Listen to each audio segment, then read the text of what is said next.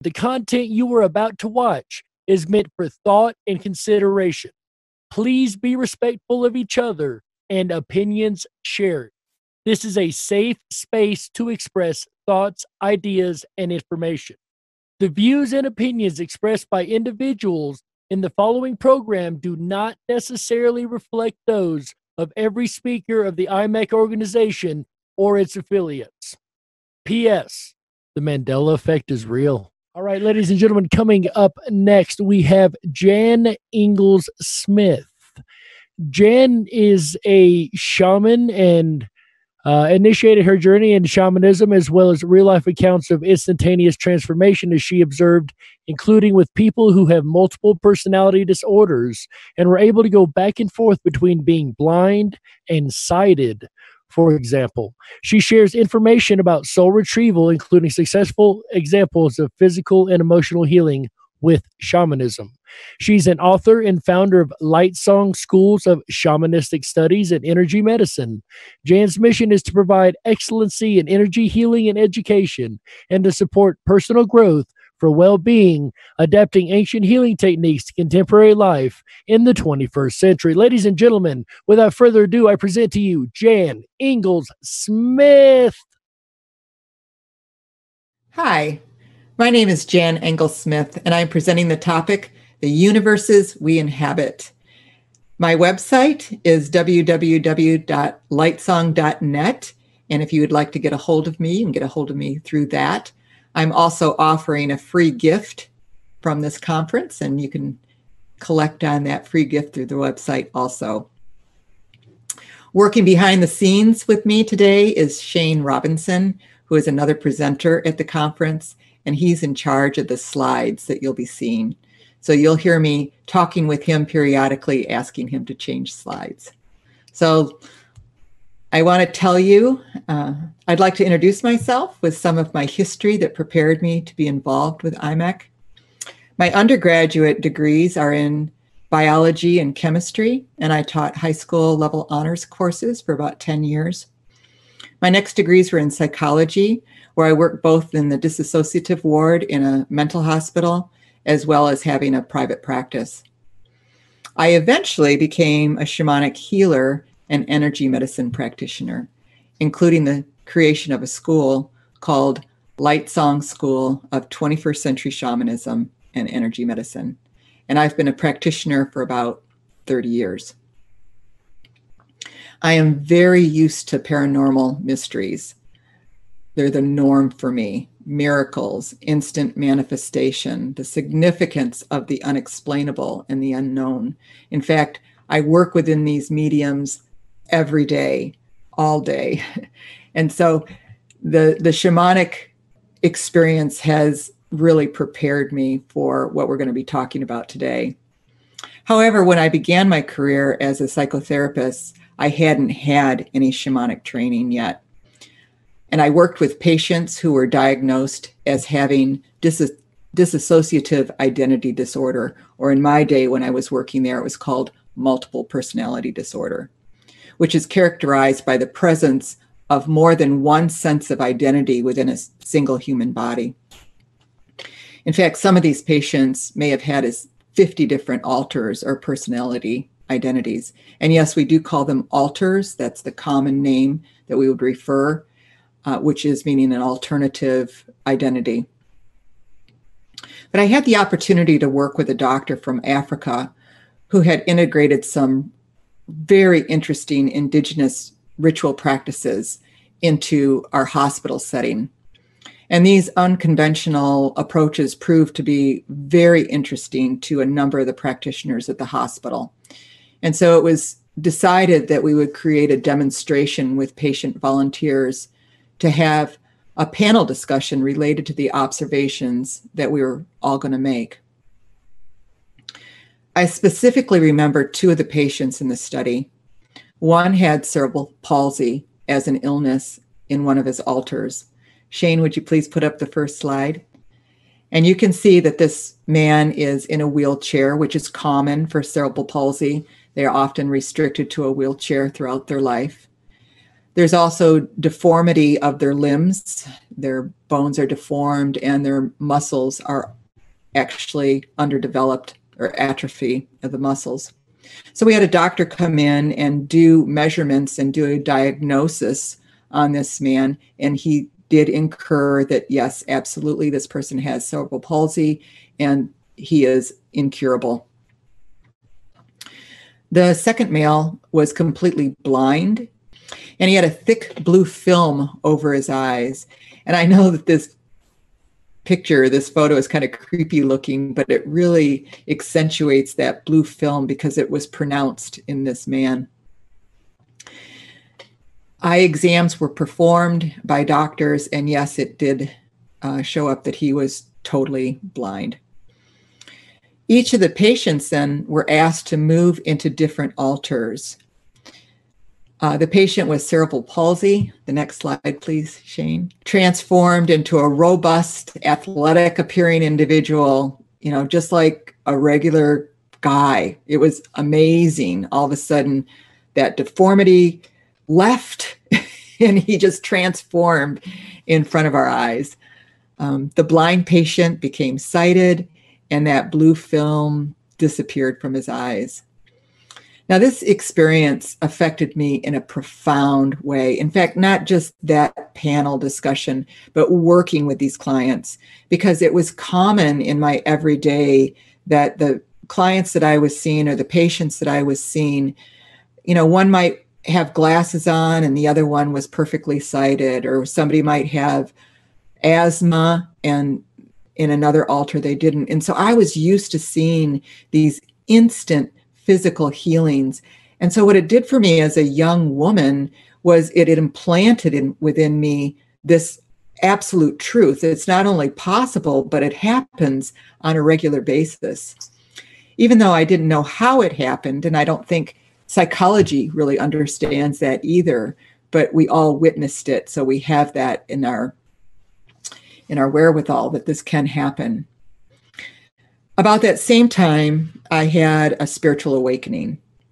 Now, this was very odd. I had been religious and had been raised in a traditional Christian home.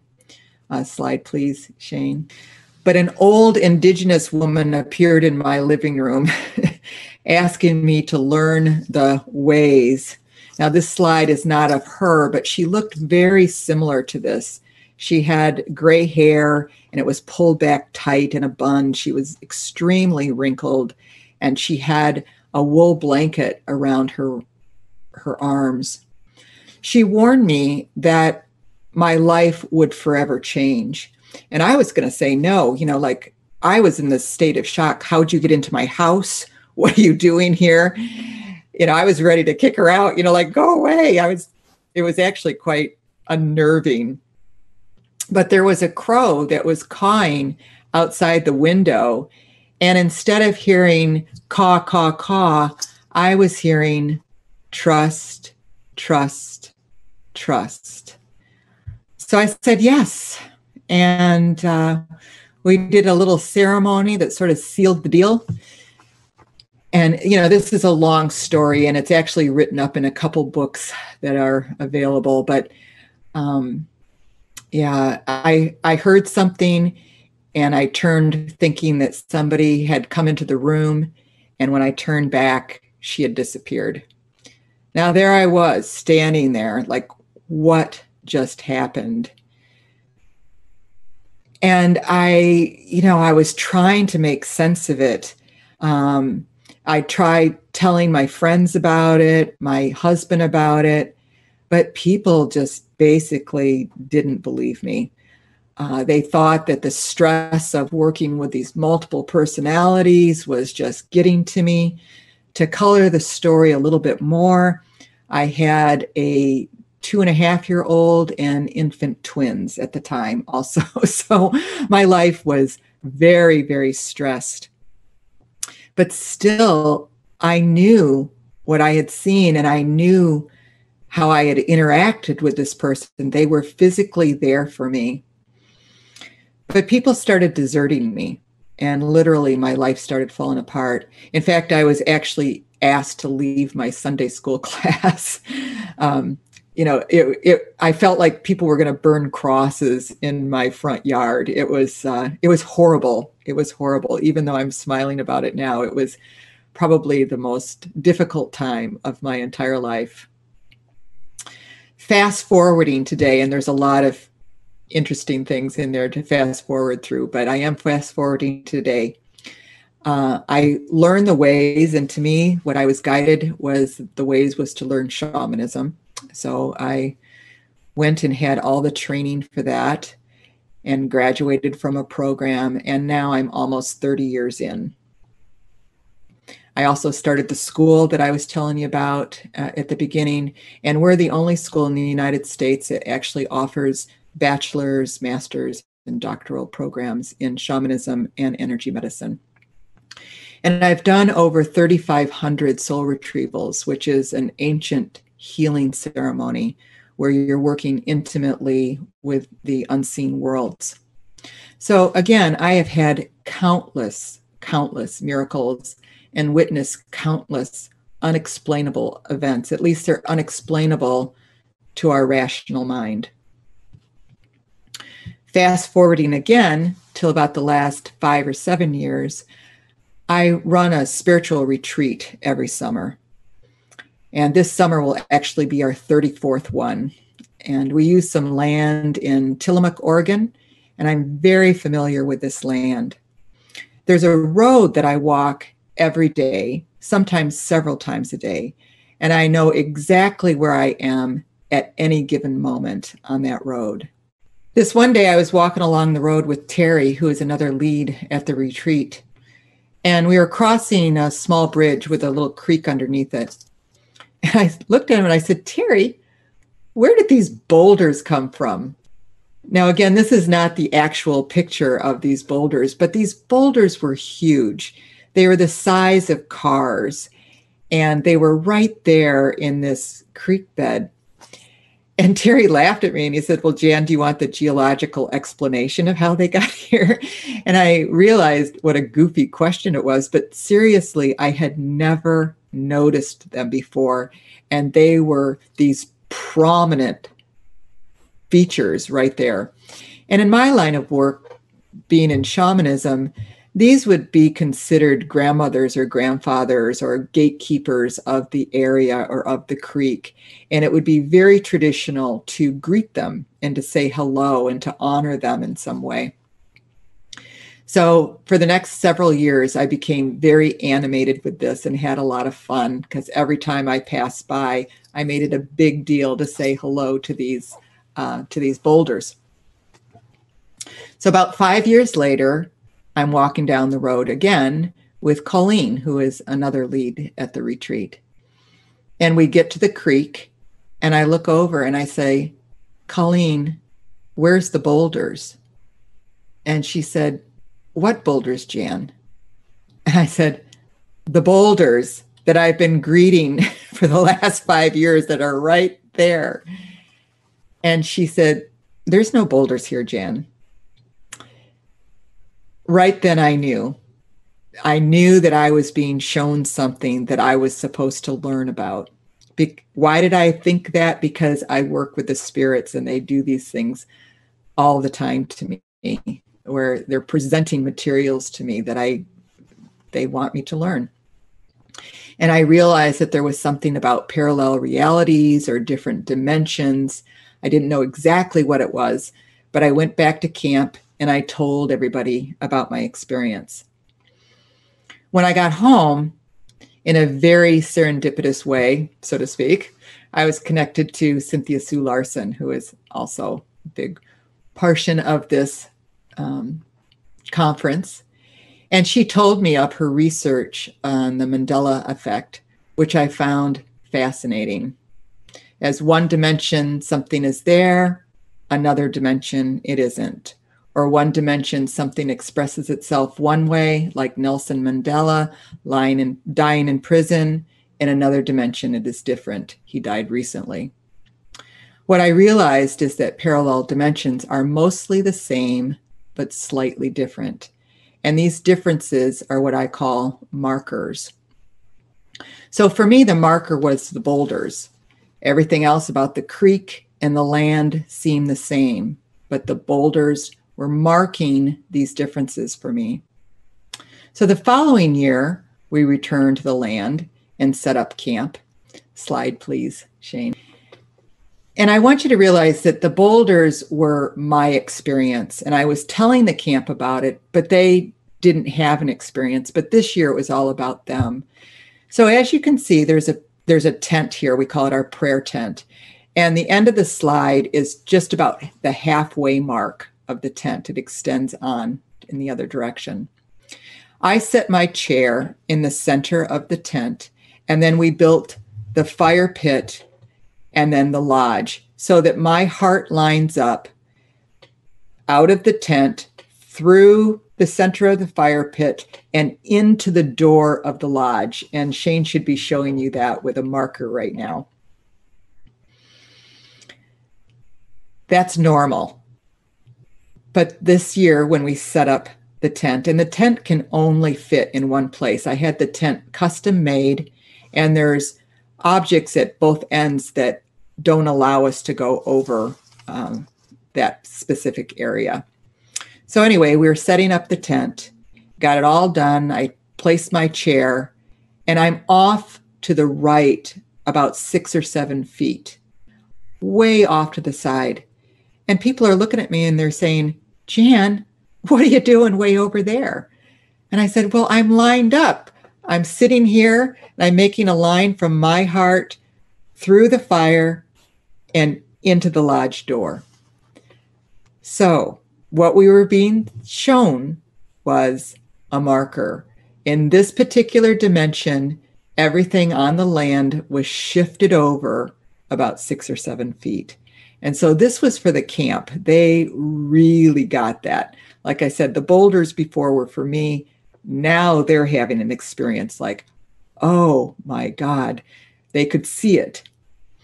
Then next we go out for walks, and there's this one place that we try to get to that's on a path that is very, it's overgrown. You have to kind of bushwhack through, whatever that word is, bushwhack through it. Slide, please.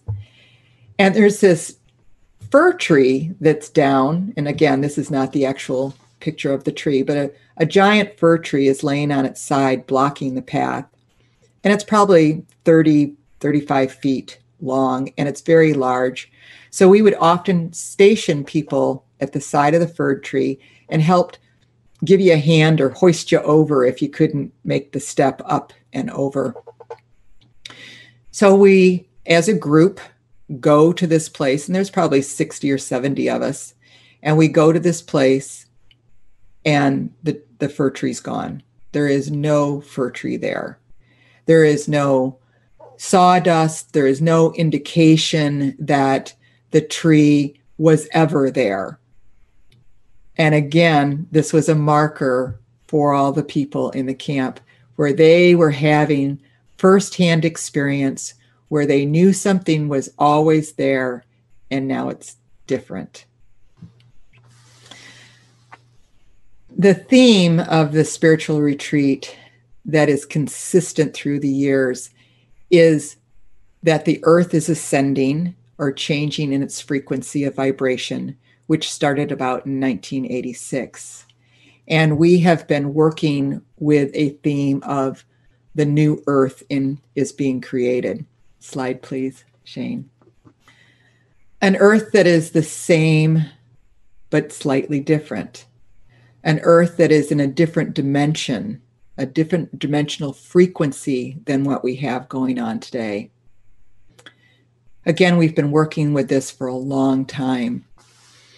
In 2013, there was an astrological stargate that opened for these ascension energies, and I was led to this information from some native elders that were working with this on the reservations. And the stargate was going to open at a very particular time. It just so happened, as it would be, that that was exactly the week that I had the retreat planned. Slide, please. So I had the actual astrology chart created so that we could do ceremonial work with these alignments. And on the chart, I had crystals that were imbued with the energies that represented the different planets and different orbs that we were working with in the sky. And we did a ceremonial opening of our version of, opening the Stargate. And that's me, working with the Stargate right there. The next slide, please. And this is an actual picture of someone. Her name is Karen, standing by the altar after it was opened. And this paranormal image was captured right there, which we were all just fascinated with. And now I have a greater understanding of actually what we're looking at. So for me, as a healer, my interest in parallel dimensions has to do with healing. Going back to my experience in the mental hospital, I feel that possibly multiple personality expression can actually be where we witness a parallel dimension of a person. Again, the same, but different. So how can this relate to someone that has a tumor or an illness? In one expression, they have it, and I'm talking an everyday person, not somebody that has multiple personality. But in one expression, they have it. Can we get them into the other expression that they don't? In shamanism, this is experienced often after ceremony, where a declaration would be, say, there was a healing that took place, where there would be a dramatic difference in a person. But what if the ceremony just created the atmosphere for the shift to happen in realities? That these multiple versions of self already exist in other dimensions, and to learn how to shift awareness into one of these expressions could be used for self-healing. And/or that the new earth is here already. That's what the spirits keep saying to me. It's already here. It's not that we have to create it. We just have to shift into that parallel reality. So the potentials and the possibilities are really unlimited. So my line of focus right now then is how to facilitate others to shift into the desired version of themselves. And you can see in this slide that, when you look into a mirror, you see infinite versions of yourself that just go on and on and on. But this is really what parallel realities and different dimensions is all about. The possibilities are unlimited. So even if you could look at each one of these versions of this person standing there with the camera, if everyone was the same but slightly different, and you could ask yourself, which version do you desire for yourself? Is it health, relationships, finances, a combination? Again, every version of you exists in a parallel dimension.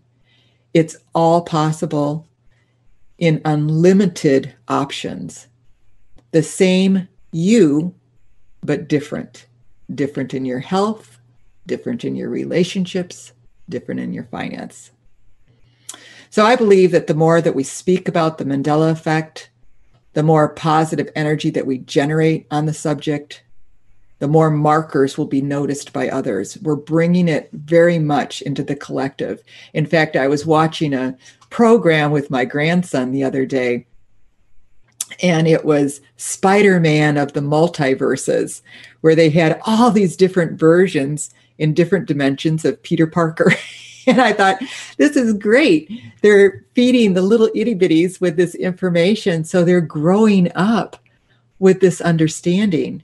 And the more people will realize that they hold the power of creation within them, that this is not a phenomenon, it's a possibility. It's here for us to work with. And that's why it's presenting right now in such a big way. So if you're interested in experiencing a guided meditation where I can walk you through a process of unlimited possibilities and get you in contact with your super self, please go to my website. I have a super self meditation for free, which is designed to introduce you to the many different versions of yourself. So thank you very much. I appreciate it.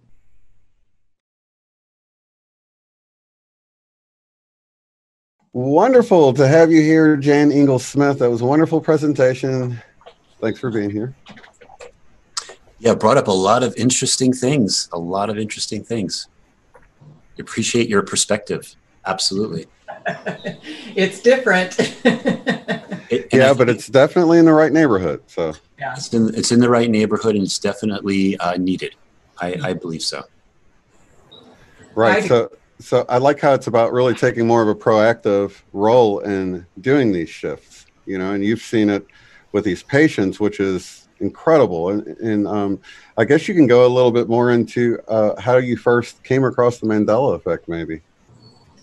Well, again, my experience with the Mandela effect happened to me. You know, I wasn't studying different people's or logos or, you know, Mandela or any of that type of thing.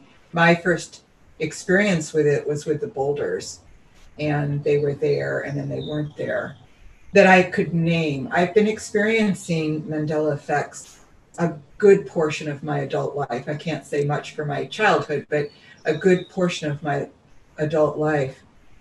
And I've put it into the category of my work with shamanism, because what we do in shamanism and with healing and in ceremony, these things are happening regularly to a whole room of people. And so they're personal experiences. They're not something that you're drawn attention to notice. You're, you know, like I was standing here in the room when this thing started, how am I across the room standing over here when I didn't know I moved? You know, I mean, they're phenomenal and they're amazing. And so I was sort of used to that. In fact, I'm very used to it. It happens regularly in my world.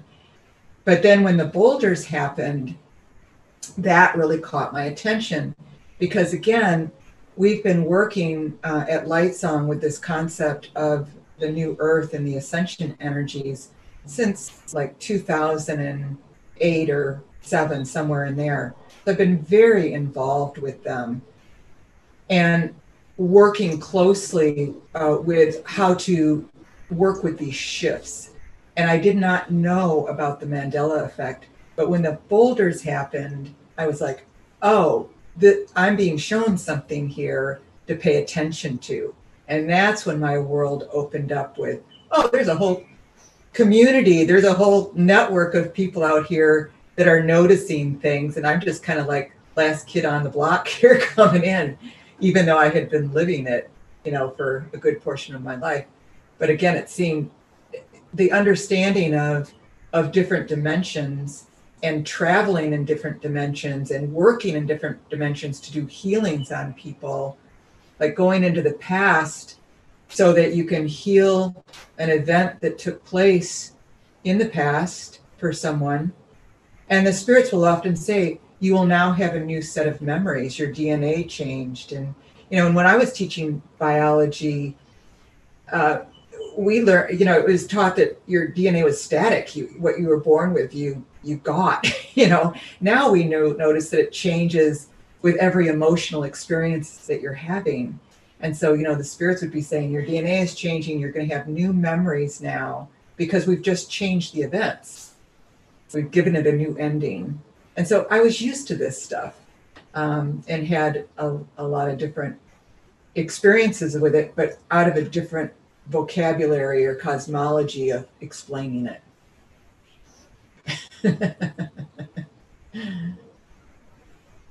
You're actually muted, Chris. I said something really clever. No. I knew it. Yeah. Did you want to ask one of the first questions, Shane, or do you want to go back and forth?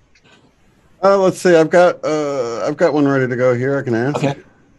Question. This is from the Ripon Rabbit Hole. Have you ever witnessed two separate patients with multiple personalities that became synced?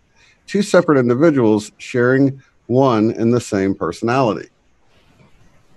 No, but I will say something similar to that, which was really, again, caught my attention. And this was a client that I had many, many years ago, before I even realized that there was sort of the incarnation and all this. Because when I came into this work, I was coming out of a very strict Christian background that didn't have any of this in its teachings.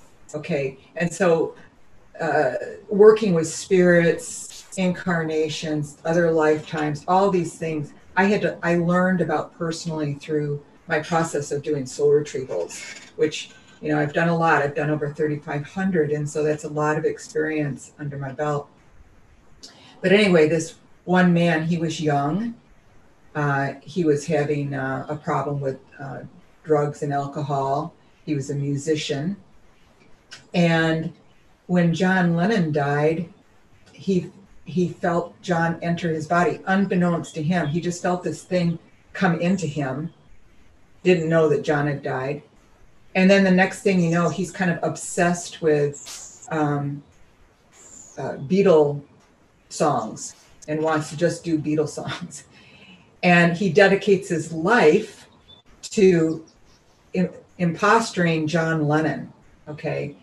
So when I get him as a client, he's coming to me and he's saying, you know, my life is involved with this. I need to explore things myself. And he was laughing. He says, I need to hang up my Sergeant Pepper's suit, you know. But anyway, when I got into the journey, what the spirits were showing me was two people superimposed like this, where their bodies were on top of each other and they both had their arms off to the side. And I was asking what that meant. And they were showing me John and then my client. And they said, John and your client are the same soul that is incarnating in the same timeline, but John was about 20 years older. So when John's physically left his body, he just rejoined the other part of him in your client's being. That doesn't make sense, but anyway. No, it does. The point being is that really allowed me to see these, you know, we are more than what we think. And I remembered the song, you know, I am the walrus, I am he, and he is me, and we are all together. You know, it was just like, yeah, like John had these insights as to when he was writing this song. And then, of course, my client was living out this experience. So when we did the healing, what we did was we separated the memories, you know, so that John could have his and my client could have just his, and he could live his life as himself. So I know I can sound really weird sometimes, can't I? Yeah. Jan, to me, you sound totally normal. Because part of, like, for myself with my journey was discovering these concepts like reincarnation and things like that I had no idea about. Well, I had heard about them and thought that's crazy nonsense, but how everything plays in, and it is like we're much more than what we think we are. Yeah. And it all goes back to that. And we have had other lives, and we will have other future lives, etc. Yeah. It's getting that, it's all an understanding of our quantum reality. Exactly. And that's what I think makes shamanism so powerful, and also why it works so well, is because it sees humans not as a body, but as a spirit having a human experience. And that spirit is just, or a soul, or a consciousness. You can use all of those words synonymously. But that consciousness is just fractionally in you. Like I always think of a pyramid, a pyramid over somebody's head, and the apex is coming down right here into your pineal gland. And just that little point, enough of that consciousness is entering the skin, the body, to animate you and to give you life. But the bigger portion of you, the 99.9% of you, isn't here. You're out into this bigger version of yourself in the field of what I call all possibilities, all positive possibilities. I mean, I don't go into any other fields but the positive possibilities. And so you have access to that. In fact, that's the free gift that I'm offering to people that want to go to my website right now from the show. is a meditation that I call your super self, which actually through guided imagery, I get you into this version of yourself. And then you're allowed to, gather your dreams, your prayers, your intentions, and pull them into you. Because when you're in this expanded state, your vibration is much higher. And so you're a match for what you're actually wanting or desiring. You have a greater capacity to pull that into your system and feel the changes than you would if you're in the dumps and you're going, oh, my life has just got to be changed, and you're angry and you're mad. You can't really get there from there. It has to be in a higher vibrational state. And so it's that imagery or that acknowledging and finally the belief and understanding that you're so much more than just a human being. You are creator, really. You are magnificent and you're omnipresent. And so, all of these things of bilocating and being in multiple, it's all part of what we're designed to do. Yeah, exactly. There's a lot of truth and wisdom to what you just spoke. And to me, it seems like my goal is always trying to merge more with what I call my higher consciousness, or some people call your higher self, whatever terminology you want to use. Yeah. You really have to get yourself to that point of being at a higher frequency to be able to accept that. And and to have access to that all that knowledge and that big database of information and wisdom and experiences that our higher consciousness has. So I really appreciate you bringing that out. Yeah, and a lot of people don't know how to do that, and that's why I did the guided imagery, because I just take you there, and then you just follow the prompts, and you have your own experience, of course. But yeah, it's learning how to develop these things within yourself that I think is what is needing to happen with all of this. I mean, people have a lot of fantasy around it and a lot of awe, but we want to get people to be more efficient with how to create the better life that they desire for themselves. Right. And the Mandela effect just shows us the possibilities that these things are true and they're possible. That lets us see beyond what we perceive reality to be. Be like, wow, there is so much more. Absolutely. We've actually had a couple of questions come in that we can get to here. Let's see. How would one determine whether or not a shaman is qualified to conduct transformative practice? Of course, you're talking about the school, right? But how do you know? Because, I mean... This is one of the reasons I developed the school, actually, because I felt that, when you're dealing with somebody's soul, you have to be really well trained.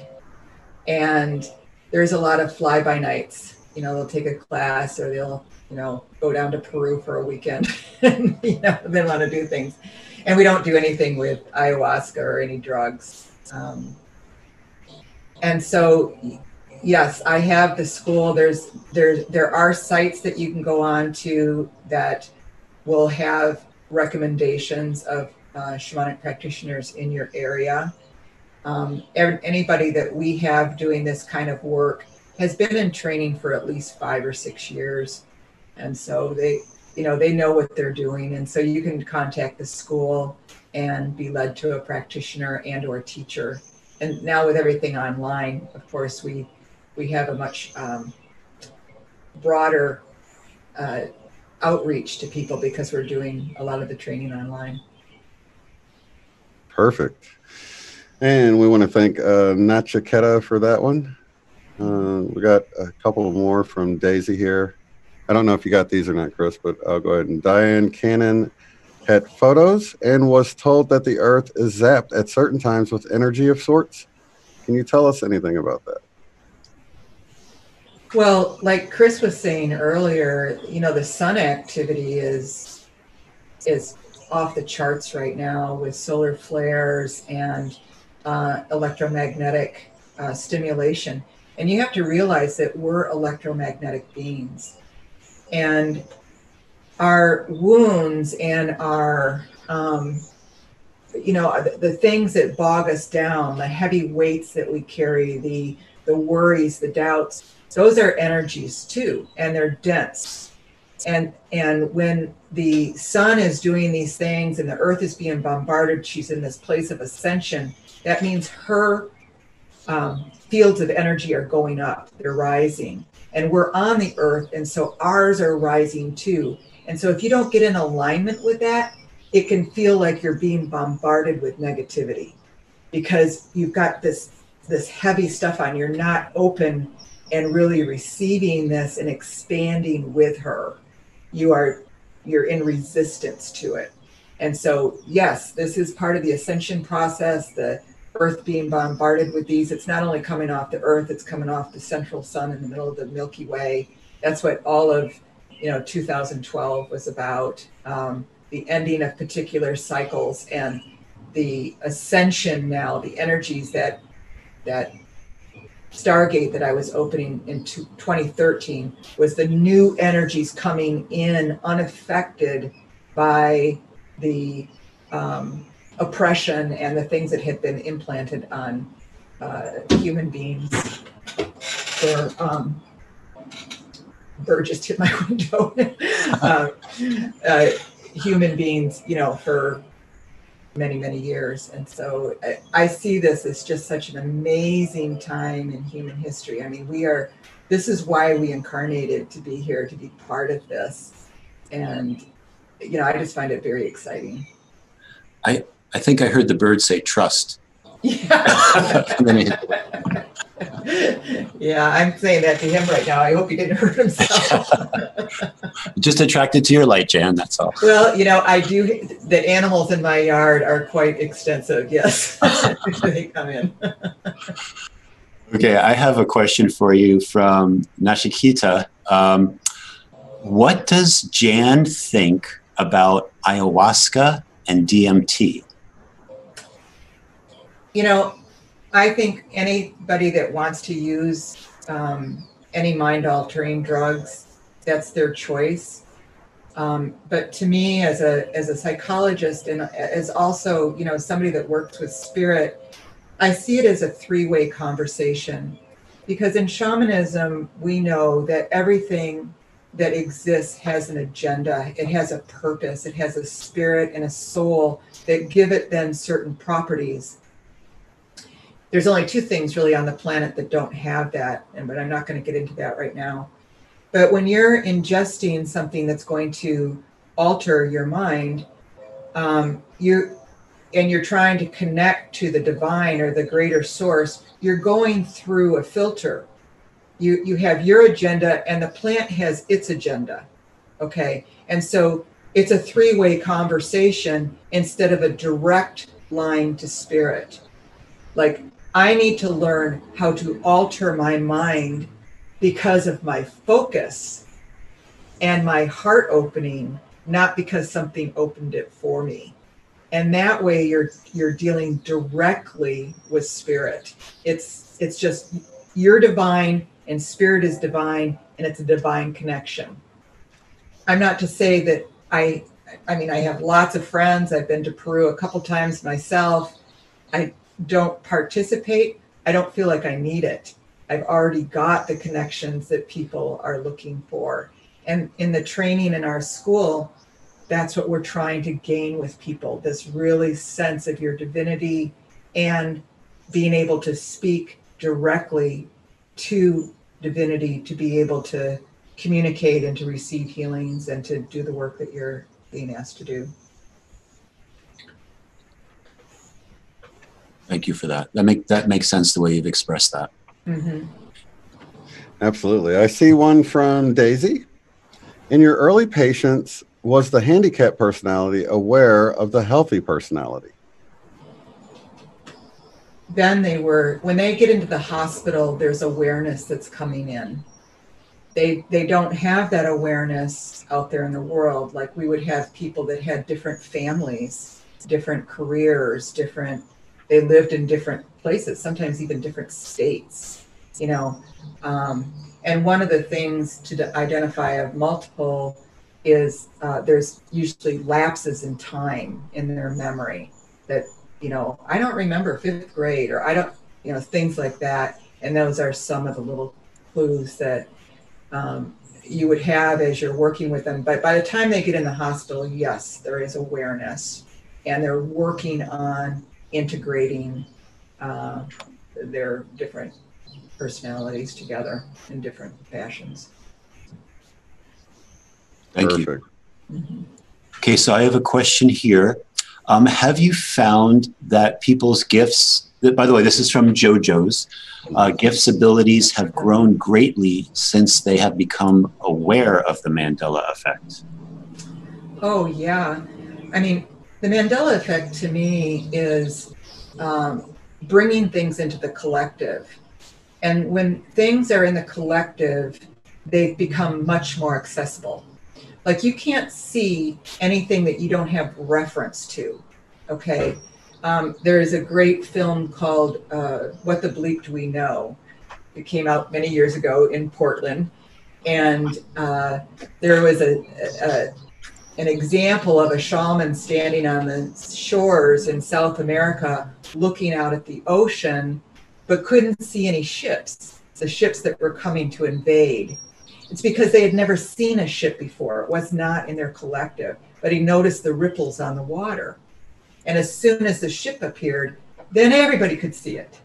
And so it's the same thing with the Mandela effect. As more and more people are talking about it, and these conferences are going on, it makes a bigger broadcast in the collective so that more and more people can start having the experiences and doing something with it. You know, like, how do you want this to affect your life? You have so many options. You have just an infinite amount of options to choose from in any given moment of how you want things to be and how you want them to turn out. And so my job as a teacher and as a practitioner is, you know, how to empower people, you know, really get this in them so that they know that they are a resource for this, that they can actually make the changes that they desire for themselves. Excellent. I love that. I got a great question. Empowerment. Absolutely. Yeah. This one comes from Francesca Henderson. Great question, because a lot of us in the ME community have come across this question where we wonder why other people don't see it. Why don't people see this? Why do they act strange? You know, so the question is, do you think there are soulless people here sometimes, called backdrop people or non-player characters, NPCs? Empty seaters is another name. So just sort of like shells of people, I guess. In my cosmology, absolutely not. Everything has a consciousness down to a rock. You know, that's why I talk to rocks. You know, everything is alive. Everything has spirit, consciousness. It's all part of the divine. The planet incarnated is an incarnated spirit, just like we are. I mean, she chose to be the planet. You know, I mean, you're just shape-shifting and moving into different expressions continually. We'll call it the Mandela effect or different, you know, dimensions, but this goes on for infinity, for forever. You're just experiencing and experiencing and experiencing. The soul consciousness wants to experience. And so consciousness might want to experience being sort of dead inside. You know, what's that experience like? And so there's no judgment here. It's just people just choose to express themselves. Now, as far as the Mandela effect, the way that the spirits have explained it to me is that you have control. You have choice. We call it free will. They call it sacred choice. And you have choice in life. And that's what puts human beings apart from so many other beings, all of you know, life on the planet, as well as a lot of extraterrestrial life, is that we have free will. And that free will can be a double-edged sword. And you can decide not to believe. And if you decide not to believe, you have then said, no, I don't want the information. You know, that's how it's read. I don't want to experience it. I don't want it. And so you're not aligning with it. Nicole did a beautiful job with talking about her alignment with, you know, when she was talking about when dark forces come in and she's going, no. That's exactly right. You can align with what you want to align with. And if people are saying no, then that can be honored. Can I expand on that question a little bit? Sure. Yeah. Okay. One of the things that I have really researched that I think is quite amazing is the differences between the right brain and the left brain. And the way that this came into existence for me was, I asked the spirits one time, I said, how much of reality do we actually see? And I thought they were going to say something like, 20%, but they said less than 1%. I was like, less than 1%? We're blind.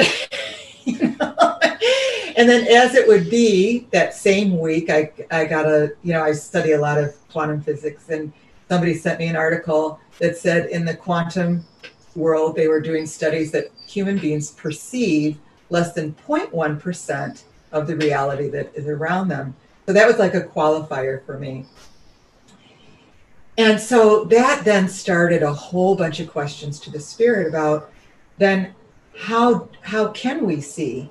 And they started talking about the difference between left brain and right brain. And that, most of us now, and a good portion of the world, unfortunately now, are what we call left brain dominant. And when you're in left brain, you need to have sequential ordering. You need to have cause and effect. You need to know how something happened in order for it to make logical sense to you. The ego is also in the left brain, and so you're always comparing things or putting hierarchy to things and seeing how it fits with you and how safe you're going to be with it. The right brain, and I'm not talking about creativity or music or art or something about that. I'm talking about really moving into the right brain, is where perfect now is. It's only now. Left brain, past, future, no now. Past, future, no now. Nobody's in the now, okay? In the right brain, you can achieve now, which is perfect bliss and peace, allowing. There's no ego there. Everything is exactly as it should be. And it is that utopia type of thing. It's also where the clairs live, or what I call the clairs. You're clairvoyant, clairaudient, clairsentient. It's where the spirits, you can see the spirits, but you have to do all of this with your eyes closed and have it be dark, because we have to take away our sight, our visual sight, in order to go deep into the right brain. And that's what you're doing with meditation. That's what you're doing with journeying. That's what you're doing in dreaming. But then what happens with a dream is we're having a dream and then we try to interpret it with left brain explanation. And so I think a lot of people that are having these MEs and are having these incredible experiences are having right brain experiences. They're opening the right side of the brain. Some people call it woo-woo. I say you're becoming whole-brained. Children are born whole-brained. Indigenous cultures were more whole-brained than left-brained. And so, we're just now coming back into valuing this, because everything that we value in our culture has to do with aptitudes, intellect. That's how we're tested in school. Everything that we achieve is all about this left brain. And the spirit says, you're so lopsided. You gotta get over on the other side and start seeing the magic where there's no cause and effect, where you can fly, you can be outside of space and time and start creating. Your imagination is in your right brain. And we give that a bad name, like you're making it up. You're not making it up, it's your creative energy. Anyway, I just wanted to add that in because I just feel that people aren't giving themselves credit for this. And to really just say, I don't have to figure it out. I need to experience it. I just want to be open to the experience. It's an experiential experience. You know, it's not something that you can figure out. Now, quantum physics can do a pretty good job with it, but still, we want to get out of that trying to do it and like, let's experience this. So awesome. Appreciate that. We have one from Laura Lee. Have the rocks or the trees come back from any of your realities that you mentioned in your presentation? If not, do you feel this reality is better or more high vibe than the previous version with the boulders and the trees? Or tree, I should say. Yes. I don't know about the tree and the prayer tent because we haven't been back. This year we had the pandemic, so we won't be on the land. But I believe that in my world, in my personal reality, everything is always getting better. I am constantly improving. I do believe that everybody else is too, that there's a natural evolution of life. That's why we're here, to evolve and to understand. I believe it's all about love. And, you know, to me, love is one of those things that I believe that we're made out of love, that consciousness is an energy of love, which is actually neutral. I'm not saying it's positive. It's just this, it's a essence that everything's made out of. It's an emotional essence. And so if everything is one thing, you don't know you don't know anything about it until you're not that thing. Okay. And to me, that's what life is. Okay. We're love, but we don't know about love until we don't experience it. All right. Just like if everything was blue, you wouldn't know about yellow unless there was a comparison. Okay. Right. And so I believe that our lifetimes, we are working towards understanding greater capacities of love and what it means to actually be ourselves. And that's what we're doing here. And so, yes, that reality, my reality, the one that I'm in, that I'm seeing these things, definitely better. You know, I'm always calling it forward. Every day I work with the super self or working in moving into the different dimensions of me. I mean, there's multiple dimensions of all of us. I want the best version. Absolutely. As we all do. Louise had a quick question here. What are your thoughts on schizophrenia and other severe mental health disorders? Yeah, it's varied. I mean, there's no pat answer for anything. I do feel that we are in a culture that doesn't honor the different. You know, we're very left brain. We want to pigeonhole everybody in a slot.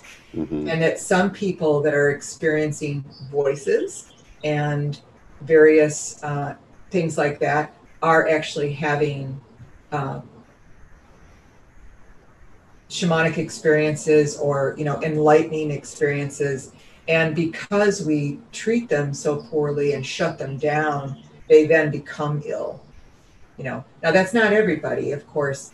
Mental illness has got a huge range, but in the indigenous cultures, they were definitely, the oddities were revered, you know, and you were seen as special, which is a very different take than our cultures today.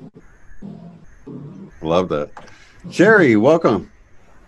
Thank you so much, Shane. How we doing back here, guys? Sounding wonderful. Amazing. We could go another hour easy. We're having a blast. I honestly believe that. The questions coming in, my goodness, we have got the smartest people, I swear, on the planet in our chat right now. Oh, cool. They have got some amazing questions coming in, guys. I cannot thank you enough. I've really enjoyed this conversation. Jan, thank you so much for the presentation and the Q&A. It's been absolutely fascinating, mind-blowing, eye-opening. I'm running out of words, so thank you so very much, Jan. Yeah, you're welcome. My pleasure. I can talk about it all day. I honestly believe that, and I could honestly sit and listen to you talk about it all day if we had that long. You'll be back later just after the break, correct? Yes. With the IMEC ladies at the View? Yeah, I love that. Yeah. Oh, I can't wait for that. It's going to be interesting. It's ladies' night at IMEC. Shane and Chris, thank both of you guys so very much for moderating this week. We can see we're not needed in here anymore, right? I'd love to see this too, if you guys could. Yeah, that's right. Just go. No, I'm totally kidding. We'll totally be watching. Kidding, everybody. We'll be observing. Always observant. I love it.